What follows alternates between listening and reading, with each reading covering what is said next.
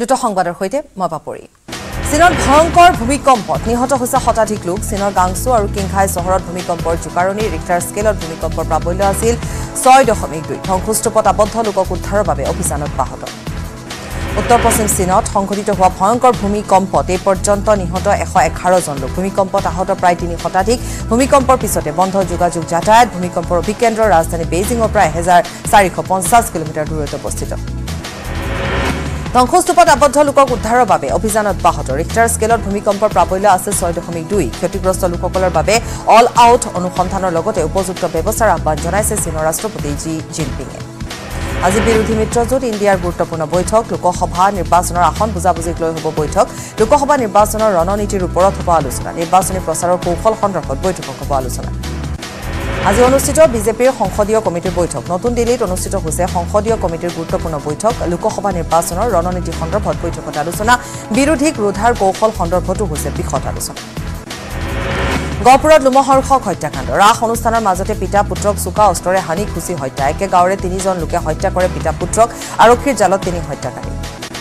ৰাস অনুষ্ঠানৰ মাজতে গহপুৰত সংঘটিত ঘটনাই চাঞ্চল্যৰ সৃষ্টি কৰিছে ৰাস অনুষ্ঠানৰ মাজতে পিতৃ হিতেশ্বৰ শইকীয়া আৰু পুত্ৰ হিমান্ত শইকীয়াক হত্যা কৰা হ'ল একে গাঁৱৰে অকন বৰদলৈ মদন বৰদলৈ আৰু কৃষ্ণ বৰদলৈ হত্যা কৰে দুয়োকে পূব কলাবাৰী দেউৰী চুকত এই ঘটনা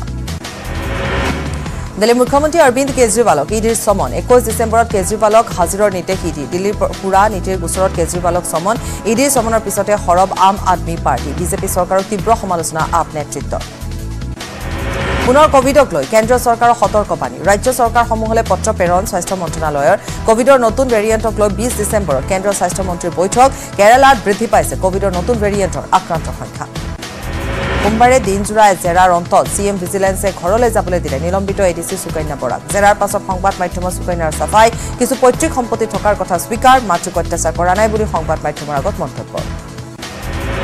ভাইকক আনকি ঘৰৰ পৰা উলিয়াই দিয়াৰ কথাও নাকচ কৰিছে সোমবাৰে জেৰাৰ বাবে পুনৰ তলব কৰিছিল নিলম্বিত এডিসি সুকন্যাক আই বৰ্হিভূত সম্পত্তিৰ গোচৰত হাজিৰ হোৱাৰ নিৰ্দেশ সুকন্যা বৰাক 8 বছৰত কোটি কোটি টকাৰ সম্পত্তি পাহাৰ গঢ়িছে সুকন্যাই সংসদৰ পৰা বিৰোধীক 92 গৰাকী সাংসদক নিলম্বনৰ পিছতে দেশজুৰি জাঙুৰ খাই উঠিছে বিৰোধী ইণ্ডিয়া সংসদৰ চলিত অধিৱেশন মঙলবাৰৰ পৰা সম্পূৰ্ণৰূপে বয়কট কৰাৰ হুংকাৰ নিলম্বিত সাংসদৰ ভিতৰত আছে অসমৰ 3 সাংসদ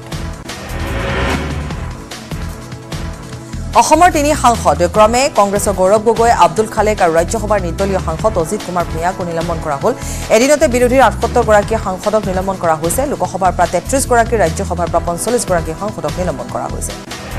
ইপিনে ৰাজ্যসভাৰ 45 গৰাকী বিৰোধী সাংসদক কৰা হৈছে নিলম্বন ৰণদীপ সুৰিয়েৱালা জয়ৰাম ৰমেশ অজিত কুমাৰ ভূঞাকে ধৰি 45 গৰাকী বিৰোধী সাংসদক শীতকালীন অধিৱেশনৰ পৰা নিলম্বন কৰিছে ৰাজ্যসভাৰ অধ্যক্ষ জগদীপ ধনখড়ে যোৱা সপ্তাহত লোকসভাৰ 14 গৰাকী বিৰোধী সাংসদক নিলম্বন কৰা হৈছিল সদনত অৰাজক পৰিস্থিতিৰ সৃষ্টি কৰাৰ বাবে বিৰোধী সাংসদসকলক নিলম্বন কৰা হয় 90ৰ অধিক সাংসদক এনেদৰে নিলম্বন কৰাৰ বিৰোধীয়ে সাব্যস্ত কৰিছে প্ৰতিবাদ ভূমি সংৰক্ষণ বিভাগৰ বিষয়া আখতাৰ হুছেইনৰ সাম্ৰাজ্যত অভিযান হাতীগাঁৱৰ অট্টালিকাত অভিযান সিএম ভিজিলেন্সৰ ধেমাজিত কৰ্মৰত আখতাৰৰ গুৱাহাটীৰ লগতে গোৱালপাৰাত বিশাল সম্পত্তি পোহৰলৈ আহিছে ডিএফঅ আখতাৰ হুছেইনৰ এটাৰ পাছত আনটো কোলা অধ্যায় বৰ্তমান ধেমাজি ডিভিজনেল অফিচাৰ হিচাপে কৰ্মৰত আছিল আখতাৰ হুছেইন ডিব্ৰুগড়ত কৰ্মৰত হৈ থকা সময়তো অখণ্ড প্ৰতাপ আছিল আখতাৰ হুছেইনৰ সোমবাৰে হাতীগাঁৱৰ শেৱালি পথত অত্যাধুনিক অট্টালিকাত অভিযান চলাইছে সিএম ভিজিলেন্সে হাতীগাঁৱৰ শিশুবাৰীত ক্লাছিক এপাৰ্টমেণ্টতো অভিযান চলাইছে সিএম ভিজিলেন্সে বেডকুচিতো আছে আখতাৰৰ মাটি ঠিকা দিয়াৰ টুপ দি আখতাৰে লুটিছিল কোটি কোটি টকা 2 নম্বৰী ঠিকাদাৰক ঠিকাৰ কাম দিছিল আখতাৰ হুছেইনে 60-40 কৰাটো সিদ্ধহস্ত আছিল আখতাৰ হুছেইন 2022 চনতে দুৰ্নীতি নিবাৰক শাখাই গোচৰ ৰুজু কৰিছিল আখতাৰৰ বিৰুদ্ধে ডিমা হাছাও পৰিষদীয় নিৰ্বাচনক লৈ তৎপৰ গেৰুৱা বাহিনী আজি বিজেপিয়ে ঘোষণা কৰিব প্ৰাৰ্থীৰ তালিকা চূড়ান্ত তালিকা প্ৰকাশৰ পূৰ্বে মন্ত্ৰী অজন্তা নিয়োগৰ অধ্যক্ষতাত বৈঠক চাউল চুৰি কৰি কৰিমগঞ্জত গ্ৰেপ্তাৰ হৈছে এজন প্ৰধান শিক্ষক গ্ৰেপ্তাৰ হোৱা প্ৰধান শিক্ষকজন হৈছে হবিবুৰ ৰহমান কটামনিৰ হুছেইনিয়া হাইস্কুলৰ প্ৰধান শিক্ষক হৈছে ৰহমান মধ্যাহ্ন ভোজনৰ চাউল চুৰি অপৰাধত গ্ৰেপ্তাৰ কৰা হৈছে আৰক্ষীৰ দ্বাৰা গোলাঘাটৰ বৰপথাৰত নৃশংস হত্যাকাণ্ড পিতৃয়ে ভৰিৰে গছকি হত্যা কৰিলে 4 বছৰীয়া সন্তানক বৰপথাৰৰ ওপৰলাংঠা গাঁৱত সংঘটিত হৈছে লোমহৰ্ষক ঘটনা তেজেৰে লুটুৰি পুটুৰি হৈ থকা অৱস্থাত শিশুটিৰ মৃতদেহ উদ্ধাৰ হৈছে গ্ৰেপ্তাৰ কৰা হৈছে পুত্ৰ হত্যাকাৰী প্ৰশান্ত হাউক বঙাইগাঁও ৰাজপথত নিশা ভুৱা আৰক্ষীৰ সন্ত্ৰাস বাহনত পুলিচ লিখি অহা দুৰ্বৃত্তৰ দলে কাঢ়ি নিলে মালবাহী ট্ৰাকৰ চাবি আৰু নথিপত্ৰ আৰক্ষীৰ অভিযানত আটক হৈছে 3জনকৈ ভুৱা আৰক্ষী খয়েৰ গছৰ ডাল ভৰ্তি ট্ৰাক আগুচি ধৰি লুটপাটৰ চেষ্টা চলাইছিল নিশা মহানগৰী খানাপাৰাত নিশা চুৰিকাণ্ড অসম চৰকাৰ পশুপালন বিভাগৰ নাইট্ৰজেন কণ্টেইনাৰ চুৰি এখন ই-ৰিক্সা চুৰি কৰিছিল নাইট্ৰজেনৰ 100 টকাৰ কণ্টেইনাৰ খানাপাৰাৰ ভেটেনেৰী চৌহদত এই চুৰিকাণ্ড এগৰাকী মহিলা সহ 2 যুৱকে কৰিছিল চুৰি সুস্থ অৱস্থাত আছে আণ্ডাৰৱৰ্ল্ডৰ ডন দাউদ ইব্ৰাহিম দাউদ চিকিৎসালয়ত ভৰ্তি হৈ থকা খবৰ পোৱা নিউজ 18ক জনালে দাউদৰ ঘনিষ্ঠ সহযোগী ছোটা চাকিলে জন্মদিনৰ পূৰ্বে এনে ভুৱা বাতৰি প্ৰচাৰ হৈ থাকে বুলিও ছোটা চাকিলে উল্লেখ কৰিলে 26 ডিচেম্বৰত দাউদ ইব্ৰাহিমৰ জন্মদিন আইচলেণ্ডত আগ্নেয়গিৰি উৎকীৰ্ণ আইচলেণ্ডৰ ৰেক জেনেছ উপদ্বীপত উৎকীৰ্ণ হৈছে আগ্নেয়গিৰি আইচলেণ্ডৰ গ্ৰিন্দাভিক চহৰৰ পৰা প্ৰায় 300 কিলোমিটাৰ উত্তৰে হাগফেলত উৎকীৰ্ণ আগ্নেয়গিৰি উৎকীৰ্ণৰ বাবে ওচৰৰ বাসিন্দাসকলক নিৰাপদ স্থানলৈ স্থানান্তৰ কৰা হৈছে আজমলক দূৰত ৰাখি আজমলৰ সমষ্টিতে একত্ৰিত হ'ব বিৰোধী শক্তি 27 ডিচেম্বৰত ধুবুৰী চাপৰৰ অনুষ্ঠিত হ'ব বিৰোধী ঐক্যৰ বৈঠক কংগ্ৰেছৰ এআইডিএফক সামিল কৰাৰ চিন্তা চৰ্চা আজমলৰ পুনাৰীত পিষ্টলসহ এজন যুৱকক আটক লক্ষ্য চেতিয়া নামৰ যুৱকজনে পিষ্টল দেখুৱাই ধন দাবী কৰিছিল ৰজাবাৰী সানিয়া মালি নামৰ লোকজনৰ দোকানত দাবী কৰিছিল ধন স্থানীয় ৰাইজৰ সহযোগত আৰক্ষীয়ে আটক কৰে যুৱকজনক লক্ষ্য চেতিয়াৰ ঘৰ ভোজৰ ৰংচোৱাল চাংমাই গাঁৱত উজনি অসমত আলফা স্বাধীনে বিস্ফোৰণ সংঘটিত কৰা ঠাইসমূহত তদন্ত আৰম্ভ কৰিছে ন্যায় আগে আগে যদি ন্যায় দল গৈছে পিছে পিছে গৈছে মুখ্যমন্ত্ৰী ন্যায় তদন্ত কৰা ঠাইসমূহলৈ মুখ্যমন্ত্ৰীও যোৱা দেখা যায় শেহতীয়া ভ্ৰমণত অসম গৌৰৱ বঁটা প্ৰাপ্ত কল্যাণী ৰাজবংশীৰ সৈতে প্ৰধানমন্ত্ৰীৰ বাৰ্তালাপ ভিডিঅ' কনফাৰেন্সিঙৰ যোগে মত বিনিময় কৰে প্ৰধানমন্ত্ৰীয়ে বিকশিত ভাৰত সংকল্প যাত্ৰাৰ অধীনত কল্যাণী ৰাজবংশীৰ সৈতে বাৰ্তালাপ কৰে প্ৰধানমন্ত্ৰী নৰেন্দ্ৰ মোদীয়ে টুইট যোগে কল্যাণী ৰাজবংশীক উচ্চ প্ৰশংসা কৰিছে মাত্ৰ 2000 টকাৰে ব্যৱসায় আৰম্ভ কৰি সফল ব্যৱসায়ত পৰিণত হৈছিল কল্যাণী ৰাজবংশী প্ৰধানমন্ত্ৰীয়ে মত বিনিময়ৰ পাছত উৎফুল্লিত হৈ পৰিছে কল্যাণী ৰাজবংশী প্ৰাকৃতিক সৌন্দৰ্যৰে ভৰপূৰ শোণিতপুৰৰ সিজুচালে আগমন ঘটিছে বনভোজকাৰী দলৰ জামুগুৰিহাটৰ অসম অৰুণাচল সীমান্তৰ সিজুচাত ভিৰ কৰিছে বনভোজৰ দলে বৰডিকৰাই নদীৰ পাৰত এসাঁজ খোৱাৰ লক্ষ্যৰে আহিছে দূৰ দূৰণিৰ পৰা ডিসেম্বৰ মাহ মানেই হৈছে বনভোজৰ সময় প্ৰাত্যহিক জীৱনৰ একেঘেমিয়াৰ পৰা আঁতৰি প্ৰকৃতিৰ বুকুত খন্তেক সময় একাত্ম হোৱাৰ সময় এয়া উত্তৰ গুৱাহাটী দীৰ্ঘাচৰী ফুলুং বনভোজস্থলী উৰুকাৰণ্য হৈ পৰিছে বিভিন্ন স্থানৰ পৰা আহিছে বনভোজৰ দলসমূহ তাৰ বিৰুদ্ধে পুনৰ সৰব অভিনেত্ৰী বৰষাৰাণী বিষয়া কাৰ তেতিয়াও মানি লোৱা নাছিল এতিয়াও মানি ল'বলৈ টান বুলি ক'লে অভিনেত্ৰীগৰাকীয়ে শেহতীয়াকৈ পুনৰ নাগৰিকত্ব সংশোধনী আইনক লৈ সৰব হোৱা দেখা গৈছে অভিনেত্ৰীগৰাকী গাজাত ইজৰাইল ডিফেন্স ফৰ্চে আৱিষ্কাৰ কৰিছে হামাছৰ বৃহৎ সুৰংগ উদ্ধাৰ হোৱা সুৰংগটো দীঘলে প্ৰায় 400 মিটাৰ বুলি উল্লেখ কৰিছে ইজৰাইল ডিফেন্স ফৰ্চে সুৰংগটোৰে ইজৰাইলত প্ৰৱেশ কৰিছিল হামাছে ইজৰাইলৰ এখন চিকিৎসালয়ৰ তললৈ বিস্তৃত আছিল সুৰংগটো ইজৰাইল হামাছৰ যুদ্ধই আনিছে অশনি সংকেত গাজাস্থিত একাংশ সাংবাদিকো গুলীৰ লক্ষ্য হৈ পৰিছে শেহতীয়াকৈ কেইবাজনো সাংবাদিক নিহত আৰু আহত হৈছে গাজা ষ্ট্ৰীপত উদ্ধাৰ হৈছে নৱজাতকৰ মৃতদেহ গাজা ষ্ট্ৰীপত কেইবাজনো শৰণাৰ্থীৰ মৃত্যুৰ বাতৰি আহিছে ইজৰাইল ডিফেন্স ফৰ্চৰ আক্ৰমণত নিহত হৈছে শৰণাৰ্থীসকল শেহতীয়াকৈ 90 জনৰো অধিক লোক নিহত হৈছে গাজাৰ শৰণাৰ্থী শিবিৰত গাজাৰ জাবালিয়া শৰণাৰ্থী শিবিৰত এই ঘটনা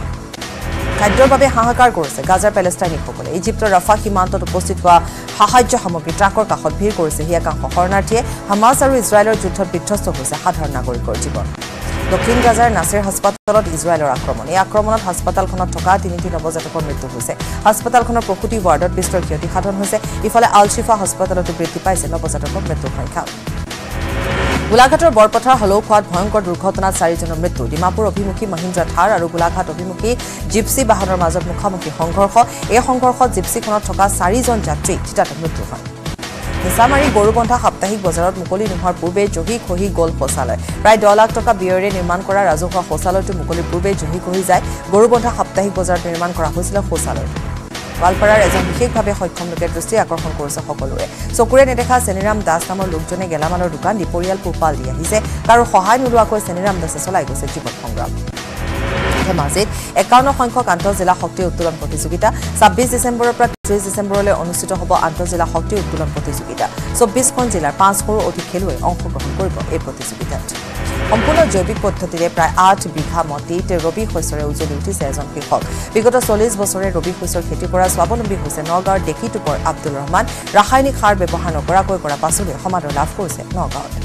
জাগিৰোডৰ জুনবিলৰ পাৰত অনুষ্ঠিত হ'ব ঐতিহাসিক গোভা দেওৰজাৰ জুনবিল মেলা অহা 18, 19 আৰু 20 জানুৱাৰীত 3 দিনীয়াকৈ অনুষ্ঠিত হ'ব জুনবিল মেলা ইতিহাস প্ৰসিদ্ধ জুনবিল মেলাৰ প্ৰস্তুতি ইতিমধ্যে সম্পূৰ্ণ হৈছে জুনবিল মেলাত নিজৰ উৎপাদিত কৃষিজাত সামগ্ৰীৰ পৰিভৰ দেখিবলৈ পোৱা যায় এইবিলু কাৰ্বি আংলং আৰু মেঘালয়ৰ প্ৰায় শতাধিক লোক আহিব মেলালৈ জুনবিলত চলিব কুকুৰা যুঁজ আৰু সমূহীয়া মৎস্য চিকাৰ পৰ্ব মেলাত 19 গৰাকী তিৱা ৰজাক ভাত্তা দিব মুখ্যমন্ত্ৰীয়ে ৰঙিয়াৰ জয়ন্তীপুৰত চকুৰ পলকতে 2 প্ৰবঞ্চকে লুটি লৈ গ'ল সোণৰা অলংকাৰ এটা পৰিয়ালত কোনো নথকাৰ সুযোগ লৈ লুটি নিলে অলংকাৰ এগৰাকী মহিলাৰ পৰা লুটি নিলে ডিঙিত পিন্ধি থকা সোণৰ চেইন আৰু এটা সোণৰ আঙঠি শিমলুগুৰত সমূহীয়া পৰম্পৰাগত নখোৱা পৰ্ব আবাল বৃদ্ধ বনিতা সকলোৱে একেলগ হৈ পথাৰৰ মাজত আঘোণৰ শেষৰ দিনটোত খালে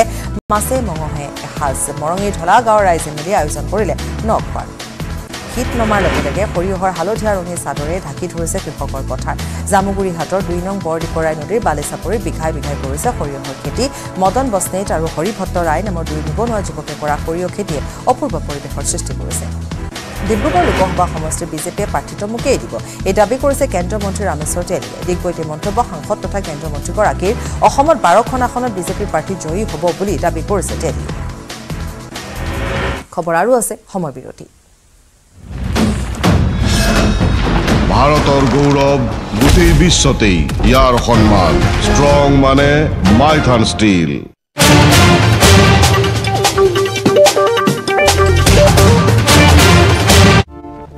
নাই কংগ্ৰেছৰ চৰকাৰ এটাৰ পিছত আনটো নিৰ্বাচনত মুখ ঠেকেচা খাবলগীয়া হৈছে কংগ্ৰেছ দল দেশৰ 28খন ৰাজ্যৰ ভিতৰত মাত্ৰ 3খনতহে প্ৰত্যক্ষভাৱে এতিয়া কংগ্ৰেছৰ চৰকাৰ আছে কেউটিয়াকৈ সদ্য সমাপ্ত 5খন ৰাজ্য নিৰ্বাচনতো কংগ্ৰেছৰ শোচনীয় প্ৰদৰ্শন মাত্ৰ তেলেংগানাতহে সন্মান ৰক্ষা পৰিল দলটোৰ 28টাকৈ বিৰোধী দলৰ লগত একত্ৰিত হৈ বিজেপিক প্ৰতিহত কৰাৰ সপোন মেলিছে কংগ্ৰেছে আসনৰ ভাগ বাটোৱাৰাক লৈ বিৰোধী ইণ্ডিয়া গোটত ফাট মেলিব বুলি ইতিমধ্যে বিজেপিৰ একাংশ শীৰ্ষ নেতাই ভৱিষ্যতবাণী কৰি থৈছে তাৰ মাজতে এতিয়া ধনৰ অভাৱত বিপৰ্যস্ত হৈ পৰিছে ধনৰ অভাৱত জুৰুলা হৈ পৰা দলটোৱে ৰাইজৰ পৰা বিচাৰিছে সহায় ভিক্ষা কেৱল দলীয় সমৰ্থক দলীয় নেতাৰ ধনেৰে নহয় ৰাইজৰ ধনো বিচৰা হৈছে এতিয়া নিৰ্বাচন খেলিবৰ বাবে প্ৰসংগক্ৰমে উল্লেখ কৰিব লাগিব অসমৰ 14টা সমষ্টিৰ বাবে ইতিমধ্যে কংগ্ৰেছে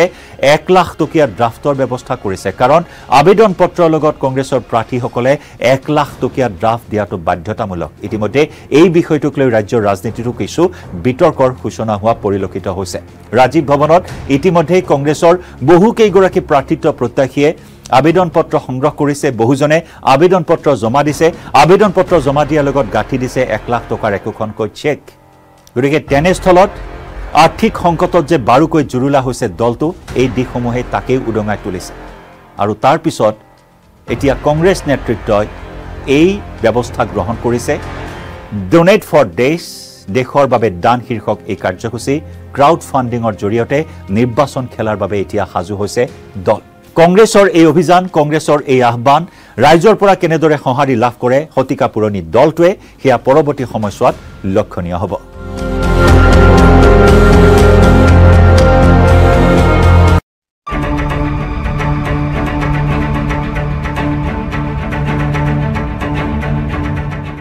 SIT কাৰ্যালয়ত উপস্থিত ৰুমিৰ তিমুংপি পুৱাৰ ভাগতে উপস্থিত হৈছে ৰুমিৰ তিমুংপি আৰু বৰ্তমান ৰুমিৰ তিমুংপিক জেৰা চলাই থকা হৈছে আজি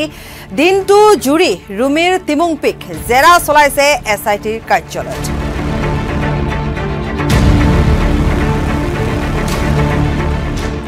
ৰুমিৰ তিমুংপিক আজি হাজিৰ হ'বলৈ নিৰ্দেশ দিয়া হৈছিল আৰু সময়তকৈ আগতে SIT কাৰ্যালয়ত হাজিৰ হৈছিল ৰুমিৰ তিমুংপি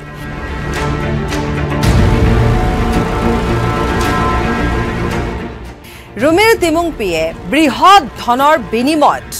ৰাজপত্ৰিত বিষয়ৰ পদ ক্ৰয় কৰিছিল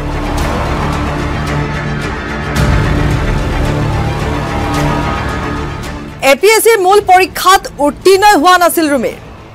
বৃহৎ ধনৰ বিনিময়ত ৰাজপত্ৰিত বিষয়ৰ পদ ক্ৰয় কৰিছিল ST হিলছৰ কাট অফ মাৰ্ক আছিল 631 নম্বৰ ৰুমিৰ তিমুংপিয়ে পাইছিল 578 নম্বৰ 6খন উত্তৰবহিৰ 4খনতে জালিয়াতিৰে নম্বৰ বৃদ্ধি কৰিছিল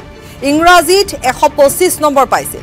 টেবুলেশ্যন সিটত বৃদ্ধি হৈছিল গৈ 175 ৰাজনীতি বিজ্ঞানৰ প্ৰথম কাকতত 61 নম্বৰ পাইছিল ৰাকেশ পালৰ আশীৰ্বাদত হৈছিল 111 নম্বৰ ৰাজনীতি বিজ্ঞানৰ দ্বিতীয় কাকততো 50 নম্বৰ বৃদ্ধি সাধাৰণ বিজ্ঞানত পাইছিল 113 নম্বৰ সমাজতত্বৰ দ্বিতীয় কাকতত লাভ কৰিছিল 117 সৰ্বমুঠ 200 নম্বৰ বৃদ্ধি কৰিছিল राकेश पाल एंड कंपनी बुलंद इरादों के सफर का सरताज हूँ मैं शहर से गांव तक सड़कों का मोहताज हूँ मैं आ रहा हूँ मैं आसाम की सड़कों पर कुमार इंजीनियरिंग का नया ताज हूँ coming soon Kumar engineering we understand your need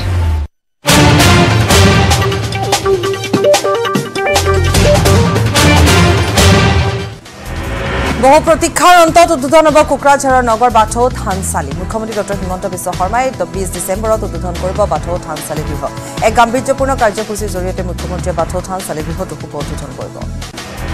চুমথাং সমষ্টিৰ এটা পথে জলাকলা খুৱাইছে সাধাৰণ ৰাইজক কৌফুলীয়া আৰু 2 নং দীঘলীয়া সংযোগী পথটো আজিলৈকে নিৰ্মাণ নকৰিলে চৰকাৰে নিজৰ লোকে অহা যোৱা কৰা পথটোত বাৰিষা একাঠু পৰ্যন্ত বোকা হয় পঞ্চায়ত প্ৰতিনিধিৰে কাণখাৰ নাই ক্ষেত্ৰত আজৰ সুৰেন দাস মহাবিদ্যালয়ত কাৰাতে ৰঙীন বেল্ট প্ৰদান অনুষ্ঠান কামৰূপ জিলাৰ 3 শতাধিক ছাত্ৰ-ছাত্ৰীক প্ৰদান কৰা হৈছে কাৰাতে ৰঙীন belt ইউনিভাৰ্সেল karate Doe federation of ইণ্ডিয়াৰ উদ্যোগত এই অনুষ্ঠান অনুষ্ঠিত হৈছে আজৰ প্ৰাক্তন সভাপতি দীপাংক কুমাৰ নাথৰ বিজেপি গমনক লৈ লুৰিণজ্যোতি গগৈৰ প্ৰতিক্ৰিয়া জাতিক বিশ্বাসঘাতকতা কৰা সকলক ৰাইজে দেখিছে প্ৰতাৰক দালাল আখ্যা দীপাংক কুমাৰ নাথক অজাপত যোগদানৰ বাবে আমন্ত্ৰণ কৰিছিল দীপাংক কুমাৰ নাথক বাক্সাৰ বৰমাত জিলা পৰ্যায়ত বিশেষ ঋণ শিবিৰ অনুষ্ঠিত হৈছে য'ত জিলাখনৰ বিভিন্ন আত্মসহায়ক গোটৰ মাজত প্ৰদান কৰা হয় ঋণ প্ৰায় 29 কোটি টকাৰ 1022টা ঋণৰ অনুমোদন জনোৱা হয় অসম ৰাজ্য গ্ৰামীণ জীৱিকা মিছনৰ উদ্যোগত অনুষ্ঠিত হয় এই বিশেষ ঋণ শিবিৰ সোমবাৰে বাৰাণসীৰ নৱনিৰ্মিত স্বৰবেদ মহামন্দিৰ উদ্বোধন কৰিলে প্ৰধানমন্ত্ৰী নৰেন্দ্ৰ মোদীয়ে প্ৰায় 7 মহলীয়া মন্দিৰটোত আছে 20,000 আসনৰ ব্যৱস্থা 125 পাহিৰ পদুমৰ গম্বুজেৰে আকৰ্ষণীয়কৈ নিৰ্মাণ কৰা মন্দিৰটো দ্বিতীয়বাৰৰ বাবে দৰ্শন কৰে প্ৰধানমন্ত্ৰীগৰাকীয়ে গুৱাহাটীৰ চচলত দেওবাৰে বিয়লি উদ্ধাৰ হয় এটা মৃতদেহ চিপ লৈ থকা অৱস্থাত উদ্ধাৰ হোৱা মৃতদেহটো বিদ্যুৎ জ্যোতি তাৰুৰ বুলি চিনাক্ত কৰা হৈছে পিপল ফৰ এনিমেল নামৰ সংস্থাটোত কাম কৰি আছিল যুৱকজনে গৰুৰ গোহালি চিপ লৈ আত্মহত্যা কৰিছে যুৱকজনে পিঞ্জৰাত আবদ্ধ হোৱা এটা ভালুক মুকলি কৰি দিয়া হ'ল অৰণ্য দেৰগাঁও জেলেহোৱা গাঁৱত উদ্ধাৰ হৈছিল ভালুকটো সোমবাৰে কাজিৰঙাৰ বন্যপ্ৰাণী উদ্ধাৰ আৰু পুনৰ সংস্থাপন কেন্দ্ৰই চমজাই দিয়ে বন বিভাগে পুনৰ মুকলি কৰি দিয়ে ভালুকটো শিৱসাগৰৰ শ্ৰী শ্ৰী অষ্টভুজদেৱ থানত আয়োজন কৰা হয় নলগোৱা উৎসৱ মায়ামৰা সাংস্কৃতিক সমাজৰ উদ্যোগত আয়োজন কৰে এই নলগোৱা উৎসৱ শ্ৰী শ্ৰী অষ্টভুজদেৱ থানত পুৱাৰে পৰা অজস্ৰ লোকৰ সমাগম ঘটে নলগোৱা উৎসৱ উপলক্ষে আজমলৰ বিকল্প কোন হ'ব তাক লৈ সংকটত পৰিছে AIDF বয়স বাঢ়ি অহাৰ বাবে এইবাৰ ধুবুৰীত প্ৰতিদ্বন্দ্বিতা নকৰিব পাৰে আজমলে ইয়াকে লৈ কংগ্ৰেছ দলে চলাইছে নিজৰ দলৰ বিকল্প প্ৰাৰ্থী চৰ্চা ধুবুৰীত 3বাৰৰ সাংসদ বদৰুদ্দিন আজমল হিমাচলত অসমৰ এজন SSB জোৱানৰ দুৰ্ভাগ্যজনক মৃত্যু অসাৱধান বশত বন্দুকৰ গুলী লাগি ঠিকাতে মৃত্যু হয় জোৱানজনৰ মৃত জোৱানজন বজালীৰ বৰবাং কুমাৰপাৰাৰ ধনজিৎ দাস বুলি জানিব পৰা গৈছে মাত্ৰ 1.5 মাহৰ পূৰ্বেহে বিবাহ পাশত আবদ্ধ হৈছিল জোৱানজন মাজুলীৰ গেৰেকী মিচিং গাঁৱত উদ্ধাৰ হৈছে এটা সুগৰী পহু সোমবাৰে পুৱা উদ্ধাৰ হোৱা সুগৰী পহুটো বন বিভাগে জিম্মাত লৈ স্বাস্থ্য পৰীক্ষা কৰোৱাইছে পৰৱৰ্তী সময়ত সুস্থ অৱস্থাত থকা সুগৰী পহুটো খালমৰা সংৰক্ষিত বনাঞ্চলত মুকলি কৰি দিয়া হয় বজালী আৰক্ষীৰ অভিযানত আটক কৰিছে দুধৰ্ষ চাইবাৰ অপৰাধী বুজাইৰ পৰা কৰায়ত্ব কৰা চাইবাৰ অপৰাধীটোক বদুতাৰ লগতে আন এজনকো আটক কৰা হৈছে কনক চন্দ্ৰ দাস নামৰ এজন লোকৰ একাউণ্টৰ পৰা 3.5 লাখ টকা সৰকাইছিল দুয়োটাই পবিতৰা অভয়াৰণ্যৰ পৰা ওলাই অহা এটা বনৰীয়া মহৰ মৃত্যু হৈছে গৰঙা বিলৰ পাৰত গছৰ শিপাত লাগি মৃত্যু হৈছে মহটোৰ কেইবাদিনো ধৰি অঞ্চলটোত মহটোৱে সন্ত্ৰাস চলাই আহিছিল গুণা মহৰ আক্ৰমণত ইতিমধ্যে আহত হৈছে কেইবাজন লোক ডিব্ৰুগড়ত এটা অসাধু চক্ৰ অব্যাহত ৰাখিছে চোৰাং লালিগুৰৰ সৰবৰাহ ডিব্ৰুগড়ৰ বাণীপুৰ ৰেলৱে ষ্টেচনৰ পৰা জব্দ কৰে বৃহৎ পৰিমাণৰ লালিগুৰ এটা দুষ্ট চক্ৰই গোপনে লালিগুৰখিনি উজনি অসমৰ বিভিন্ন প্ৰান্তলৈ সৰবৰাহৰ চেষ্টা চলাইছিল বাণীপুৰ ৰেলৱে ষ্টেচন হৈ চলিছিল লালিগুৰৰ চোৰাং সৰবৰাহ বহিৰাজ্যৰ পৰা মালবাহী ৰেলৰ 42টা ডবা টনা হৈছিল লালিগুৰখিনি প্ৰায় 2732 টন লালিগুৰ জব্দ কৰিছে ডিব্ৰুগড় জিলা প্ৰশাসনে ট্ৰাকত বুজাই কৰি থকা মুহূৰ্তত জব্দ কৰা হৈছে গুৰখিনি হাজোৰ বৰম্বৈ দুটাকৈ পুথিভঁৰালৰ আধাৰশিলা স্থাপন কৰা হৈছে বৰম্বৈ হাইস্কুল আৰু বৰম্বৈ আঞ্চলিক হাইস্কুলত পৃথকে দুটাকৈ পুথিভঁৰালৰ আধাৰশিলা স্থাপন কৰা হয় সাংস্কৃতিক পৰিক্ৰমা বিভাগৰ পুথিভঁৰাল সেৱা আঁচনিৰ অধীনত আধাৰশিলা স্থাপন কৰা হয় কাজিৰঙা ৰাষ্ট্ৰীয় উদ্যানৰ দাঁতিকাষৰীয়া অঞ্চলত বন্য জন্তুৰ উপদ্ৰৱ দেওবাৰে নিশা হাতীখুলি চাহ বাগিচাৰ 7 নং লাইনত বাঘৰ উপদ্ৰৱ গঁৰালৰ পৰা ধৰি নিলে 3টাকৈ ছাগলী অশোক তাঁতী নামৰ লোকজনৰ ঘৰতে ঘটনা শিৱসাগৰ বকতা নঙলামৰাত শ্ৰীমন্ত শংকৰদেৱ সংঘৰ শিৱসাগৰ জিলা শাখাৰ বাৰ্ষিক অধিৱেশন 71 সংখ্যক এই বাৰ্ষিক অধিৱেশন 3 দিনীয়াকৈ অনুষ্ঠিত হ'ব 26, 27 আৰু 28 জানুৱাৰী দেওবাৰে অধিৱেশনৰ লাইভ ফটো স্থাপন কৰে ভকত বৈষ্ণৱৰ উপস্থিতিত বিশ্বনাথ জিলাত পুনৰ ইটা ভাটাত নিয়োগ কৰা শিশু শ্ৰমিকৰ মৃত্যু বিহালীৰ বিজুলী জাৰণী গাঁৱত DBI নামৰ ইটা ভাটাত মৃত্যু এটি শিশু শ্ৰমিকৰ মৃত শিশুটি বলেৰো বাহনত ইটা জাপি থকাৰ সময়তে গাড়ী তলত পৰি মৃত্যু হয় কৰিমগঞ্জ লোকসভাত সমষ্টিত নিৰ্বাচন খেলাৰ মন তৃণমূলৰ নেত্ৰী সুস্মিতা দেৱে এইবাৰ কৰিমগঞ্জ লোকসভা সমষ্টিৰ পৰা প্ৰতিদ্বন্দ্বিতা কৰাৰ সম্ভাৱনা ইতিমধ্যে AIDF আৰু কংগ্ৰেছ কৰ্মীৰ সৈতে এইখনৰ পিছত সিখন বৈঠকত মিলিত হৈছে সুস্মিতা তামুলপুৰত UPPL দলত 1.5 শতাধিক লোকৰ যোগদান সোমবাৰে তামুলপুৰত অনুষ্ঠিত UPPLৰ দলে একতা সভাত প্ৰাক্তন ৰাজ্যিক কাৰ্যনিৰ্বাহক অজয় বৰুৱাই যোগদান কৰে লগতে 1.5 শতাধিক কৰ্মীও যোগদান কৰে যোৰহাটৰ সেনা চাউনীত সংঘটিত গ্ৰেনেড বিস্ফোৰণৰ নতুন মূৰ মিয়ানমাৰৰ পৰা কিছুদিন পূৰ্বে অসমলৈ অনা হৈছিল প্ৰায় 14টা গ্ৰেনেড ইয়াৰে 5টা গ্ৰেনেড বৰ্তমান মজুত আছে আলফা স্বাধীনৰ দলটোৰ হাতত কিছুদিনৰ পূৰ্বে আত্মসমৰ্পণ কৰিছিল এটা দলে কলিয়াবৰত বনৰীয়া মহৰ আতংক কাজিৰঙা ৰাষ্ট্ৰীয় উদ্যানৰ পৰা ওলাই আহিছে মহটো আতংকিত স্থানীয় কৃষক ৰাইজ কলিয়াবৰৰ জয়সাগৰ দলনি পথাৰত আশ্ৰয় লৈ আছে প্ৰকাণ্ড মহটো বনাঞ্চললৈ খেদি পঠোৱাৰ চেষ্টা বন বিভাগৰ প্ৰাদেশিকৃত মধ্য ইংৰাজী বিদ্যালয়ৰ চতুৰ্থ বৰ্গ কৰ্মচাৰী সন্থাৰ প্ৰতিবাদ মহানগৰীৰ সচলত অৱস্থান ধৰ্মঘট কাৰ্যসূচী ৰূপায়ণ 1539 জন চতুৰ্থ বৰ্গৰ কৰ্মচাৰী পদসমূহ নিয়মীয়াকৰণৰ দাবী পূৰ্ণ পৰ্যায়ৰ চৰকাৰী কৰ্মচাৰী হিচাপে অন্তৰ্ভুক্ত কৰাৰ দাবী পটদ্ৰৱৰ ভেটিবাৰীত পুনৰ দিন দুপৰতে চলিল একাংশৰ মাতব্বৰ বাৰী ৰাজ গুণ্ডা কৰা আদায় নিদিয়াৰ বাবে ভেটিবাৰী বজাৰত চলালে তাণ্ডৱ একাংশ মাতব্বৰে হাতে হাতে দা জাঠি লৈ বজাৰত লণ্ডভণ্ড কৰিলে সামগ্ৰী লুটি নিলে ধনৰ লগতে ফ্ৰিজ ইনভাৰ্টাৰ আদি পুনৰ জালুকবাৰী আৰক্ষী দায়িত্ব জ্ঞানহীনতা কাণ্ড জালুকবাৰী আৰক্ষী চকীৰ পৰা পলাল 3 অভাইড চুৰ দেওবাৰে গ্ৰেপ্তাৰ হৈছিল 3 বাইক চুৰ চুৰকেইটা পলায়নৰ তথ্য আৰক্ষীয়ে গোপনে ৰাখিছে নিশাই অৱশ্যে পুনৰ গ্ৰেপ্তাৰ কৰা হয় চুৰকেইটা ধৰ্যন ধৰি দিলে সদৌ অসম অপ্ৰাদেশিকৃত শিক্ষক কৰ্মচাৰী অনশনে পদ প্ৰাদেশিকীকৰণৰ দাবীত চচলত অব্যাহত আছে 4 ডিচেম্বৰৰ পৰা অনশন বঞ্চিত শিক্ষক কৰ্মচাৰী সমস্যা সমাধানৰ দাবী চৰকাৰৰ নগৰ কাছমাৰী চলচলে জনজাতীয় পৰম্পৰাৰে গাঁওবাসীৰ পূজা অৰ্চনা আঘোণ মাহৰ শেষৰটো দেওবাৰে উদযাপন কৰি আহিছে এই উৎসৱ আধ্যাত্মিকতাৰে কালিকা থানত উপাস্য দেৱতাৰ পূজা অৰ্চনা 1881 চনৰ পৰা উদযাপন কৰি আহিছে পূজা অৰ্চনা ৰাজকীয় মৰ্যাদাৰে কৰিমগঞ্জৰ মালেগড় টিলাত সিপাহী বিদ্ৰোহৰ শ্বহীদক শ্ৰদ্ধাঞ্জলি সিপাহী বিদ্ৰোহৰ স্মৃতি বিজড়িত মালেগড় টিলাত প্ৰতি বছৰে শ্বহীদক সোঁৱৰণ কৰি আহিছে প্ৰশাসন আৰু সীমান্ত সুৰক্ষা বাহিনীয়ে জনায় শ্ৰদ্ধাঞ্জলি দৰঙৰ খতৰা সত্ৰত কংগ্ৰেছ দলৰ বিশাল গণসমাৱেশ চিপাঝাৰ ব্লক কংগ্ৰেছৰ উদ্যোগত বিশাল গণসমাৱেশত উপস্থিত থাকে প্ৰদেশ কংগ্ৰেছৰ কমিটিৰ সভাপতি ভূপেন বৰা বিৰোধী দলপতি দেৱব্ৰত শইকীয়া আৰু অসম কংগ্ৰেছৰ তত্ত্বাৱধায়ক জিতেন্দ্ৰ সিং ডিমা হাছাওৰ নিৰ্বাচনত বিজেপিৰ 100% জয় নিশ্চিত বুলি দাবী মন্ত্ৰী জয়ন্ত মল্ল বৰুৱাৰ ডিমা হাছাওৰ পৰিষদীয় নিৰ্বাচনৰ বাবে প্ৰাৰ্থিত্বৰ চূড়ান্ত বৈঠক হ'ব মুখ্যমন্ত্ৰীৰ নেতৃত্বত হ'বলগীয়া বৈঠকত চূড়ান্ত হ'ব প্ৰাৰ্থী তালিকা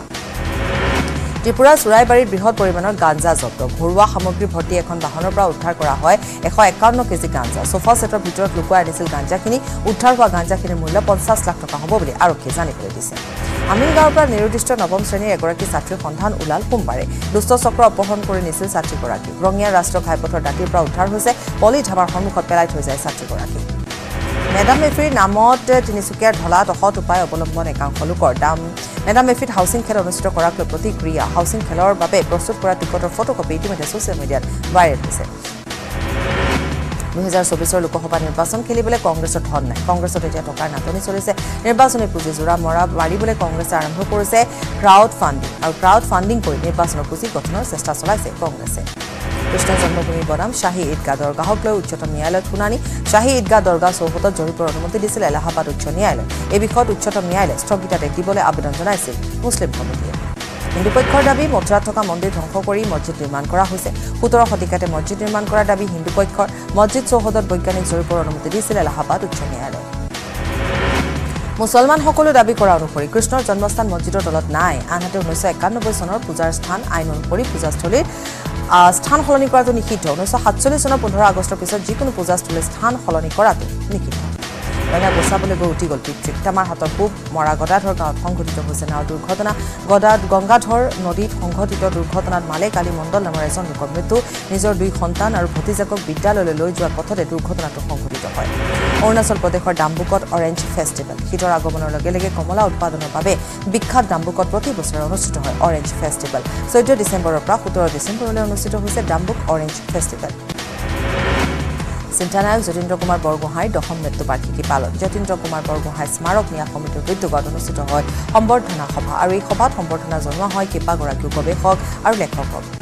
অষ্টম অসম আন্তঃৰাষ্ট্ৰীয় কৃষি বিজ্ঞান শস্য মেলাৰ সোমবাৰে সামৰণি কৰে অনুষ্ঠানত কৃষিমন্ত্ৰী অতুল বৰা বিধানসভাৰ অধ্যক্ষ বিশ্বজিৎ দৈমাৰী মন্ত্ৰী অজন্তা নেওগ উপস্থিত থাকে এটা কমলাক্ষৰে পুৰকাষ্টৰ সন্মুখতে দুৰ্বাদল কাজিয়া লাগিল 2 সমৰ্থকৰ এটা পথৰ উদ্বোধন কৰিবলৈ যোৱা সময়তে এই ঘটনা পুৰণি পথটো উদ্বোধন কৰিবলৈ যোৱা বিধায়ক কমলাক্ষৰে পুৰকাষ্টক জবাবদিহি কৰাক লৈ 2 পক্ষৰ সংঘাত উত্তৰ পূব ম্যানমাৰৰ নামচান সামৰিক ঘাটি দখল বিদ্ৰোহী গোটৰ দখল কৰা ঘাটিটোত উদ্ধাৰ কৰিছে বহু গধুৰ অস্ত্ৰ-শস্ত্ৰ ইখনৰ পিছত সিখন প্ৰদেশ দখল কৰিছে বিদ্ৰোহী শক্তিয়ে বৃহৎ পৰিমাণৰ অস্ত্ৰ-শস্ত্ৰ দখল কৰাৰ পিছতে আৰু অধিক শক্তিশালী হৈ পৰিছে বিদ্ৰোহী গোট অসম চৰকাৰৰ উদ্যোগত বৰপেটাত সাংস্কৃতিক মহাসংগ্ৰাম সোমবাৰে বৰপেটা বিধানসভা সমষ্টিৰ ভিত্তিত অনুষ্ঠিত হয় সাংস্কৃতিক মহাসংগ্ৰাম 2 মেৰুত নাগৰিকত্ব সংশোধনী আইন বিৰোধী শক্তি তুংগত বিশিষ্ট বুদ্ধিজীৱী ডক্টৰ হীৰেন গোহাঁই আৰু আছুৰ বাকযুদ্ধ বিশিষ্ট বুদ্ধিজীৱী ডক্টৰ হীৰেন গোহাঁয়ে সমুজ্জ্বল ভট্টাচাৰ্যক কৰা সমালোচনাৰ পিছতে জাঙুৰ খাই উঠিছে আছুৰ নেতৃত্ব ডক্টৰ গোহাঁইৰ মন্তব্যক অদ্ভুত আখ্যা অনাগত দিনত এনেধৰণৰ মন্তব্যৰ পৰা বিৰত থকাৰ আহ্বান উৎপল শৰ্মাৰ উল্লেখযোগ্য যে কা সন্দৰ্ভত আছুৰ মুখ্য উপদেষ্টা সমুজ্জ্বল কুমাৰ ভট্টাচাৰ্যৰ স্থিতিক দুৰ্ভাগ্যজনক আখ্যা দিছিল বিশিষ্ট বুদ্ধিজীৱীগৰাকীয়ে গুৱাহাটীৰ ফটাশীল GS কলনীত নাহৰ ফুটুকীৰ সন্ত্ৰাস ট্ৰেংকুলাইজ কৰিবলৈ যোৱা দলক আক্ৰমণ কৰে নাহৰ ফুটুকীয়ে এজন লোক আহত হৈছে নাহৰ ফুটুকীটোৰ আক্ৰমণত GMCHত ভৰ্তি কৰোৱা হৈছে ইয়াৰে সৈতে দুটো সংবাদৰ পৰা বিদায় লৈছো নমস্কাৰ